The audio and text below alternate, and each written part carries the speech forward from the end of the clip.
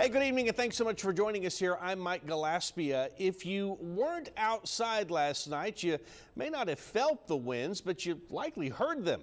The strong winds caused more than 10,000 power outages across the city that resulted in school closures of Flower Bluff ISD and Seashore charter schools.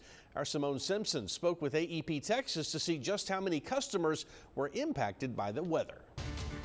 And Mike, the images we received from viewers were incredible. Trees were snapped in half and uprooted. Residents all the way from Petronila to here in the city felt the strong winds aftermath. AEP Texas crews have been working through the night to help restore power lines. We spoke with one roofer who says after nights like the one the city experienced last night, their phones start ringing off the hook.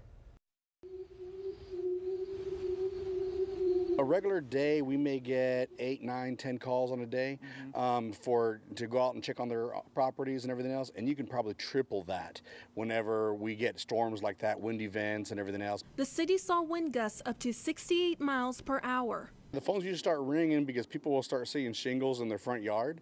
And when they start seeing that, they get a little nervous. At midnight, the coastal bend peaked at 14,000 outages across the city. Omar Lopez with AEP Texas says they were able to restore power to many customers overnight. Almost every single power outage we've seen in the past 24 hours have been the result of high winds. The city saw many downed power lines, which always hold the potential for danger.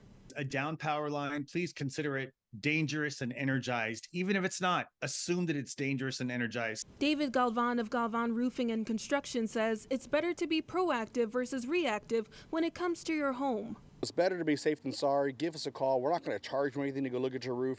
And if we do find something, that'd be even better for them to find out early than later, so that way they don't get damage inside of their property with rain leaks and things along that line.